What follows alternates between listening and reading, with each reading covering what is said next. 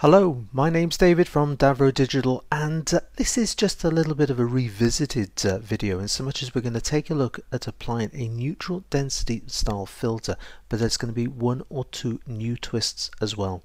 Okay, to make a start we're going to come to the background layer. Using Command J on a Mac, Control J on a PC to duplicate the background layer.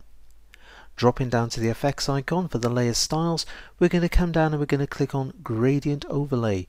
That brings up the layer style dialog box with, in fact, the gradient overlay. We've got black down the bottom. You can see there's a nice soft transition coming through to white at the top, but we're going to reverse this by ticking the box where it says reverse, so just putting a tick in there reverses it through nicely for us. Let's just move this a little bit out of the way.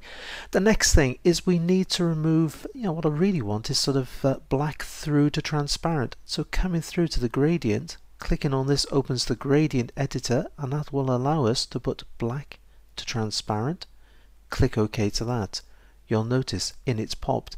Looks pretty good. There's a nice soft transparency coming through there, and if we change the blend mode to soft light, it looks even better. Right, coming through and just moving this to the side a little bit more. You'll notice the cursor is a cursor style arrow here. Bringing it out, it becomes the move tool. This will allow us to come down and we can click and we can grab hold of our gradient and we can move it up and down on the image like this, so we can reposition it wherever we want. You can also use the opacity slider to take it back a notch or two, perhaps just bringing it down. Just going to move the layer styles to this position here, because if you come to scale, that's at 100%. If you move it back and forth, you'll notice the way we can actually adjust the scale, and you'll notice like a thin band of light coming through there.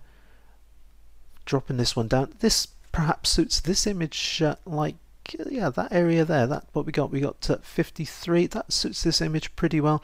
Just switching it on and off, you can see the difference that's making already. This is at the stage where I've done this one a lot in talks recently, and the more I look at it, the more I was beginning to think, hang on a second, if we just switch this on and off, yeah, it makes a fantastic job of that sky, but it's also affecting the clouds. So let's take a look. If we come to the blending options, what we're going to do is drop down to these arrows here. This is for the underlying layer. This is on the blending options, underlying layer. Coming to the slider here, I'm going to press and hold down the Alt or the Option key. So I'm holding down Alt or Option. That will enable me to split this cursor. You'll now notice, and I've released that Alt or Option key by the way, we've now got a gap in the middle, and we can now drop this back. The more we take this back, you'll see those whites coming back into the image.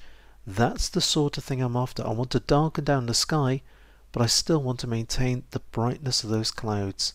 So just bringing this down, and this was the new twist. Once we've done that, we can click OK, and there it is. It's gone in as a gradient overlay, and you can see the difference that makes. Just gives a nice little bit of punch to the sky there.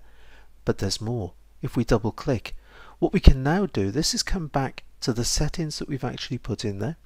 Don't forget you've also got the angle, so you can sort of angle your gradient as well. You can move that around, so it's extremely flexible. I'm just going to swipe across. I'm going to put in 90 because it worked with that one.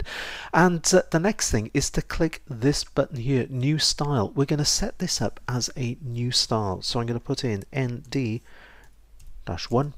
and we've included the layer effects, we've included the blending options. Don't forget they were the ones we set up there. Click OK to that, click OK. Job done. I can actually delete that, because next time we want to sort of bring the same neutral density filter in, we can just double click. This is a quick way of getting to the layer style, is just double click on the thumbnail, coming through to this, clicking on the styles. There it is there. If you click on it, in it pops. You can also, once it's highlighted, you can right click, you can choose to rename it, you can delete the style as well. But clicking OK to that, you'll notice in it's popped. And if we just double click on the gradient overlay, there's the figures we put in. So we can come in, we can make adjustments to this. You can come to the blending options, you can make adjustments to this for other pictures. Job done. I'll tell you what, let's come to this one here. We're going to do exactly the same thing. We're going to use Command J or Control J to duplicate the background layer. We're going to double click on the thumbnail. Don't forget that's the quick way of going to our layer styles. Clicking on styles, because we open on the blending options, clicking down, clicking OK, and there it is. We've darkened down that sky. We can now bring this back. We might want to just change some bits and pieces depending on the tonal range of the image you are applying this to. So just bringing this back. What I'm looking for in this picture is getting the sort of detail out of the cloud area. Changing the scaling. I think with the scaling on this one I need to come back to the default, which is the 100, so just reducing the scaling slider. If we come back to the sort of the blending options, we can try this, just pulling it back, but no, I think that does a pretty good job where it is like that. Click OK. One further thing I want to do with this is sort of get more detail out of those clouds. So coming to the adjustment layer, it's off the screen, but I'm clicking on selective color.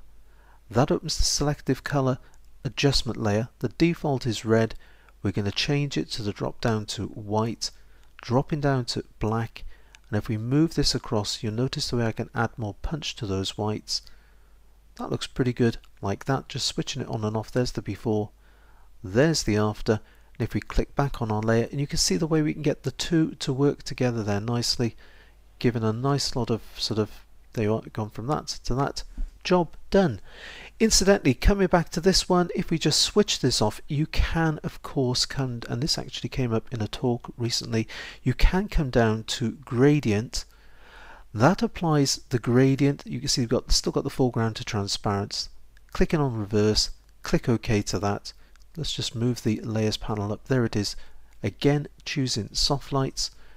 Again, reducing the opacity down. Yes, you can easily use this one, but you haven't got the flexibility that you have by using the layers styles.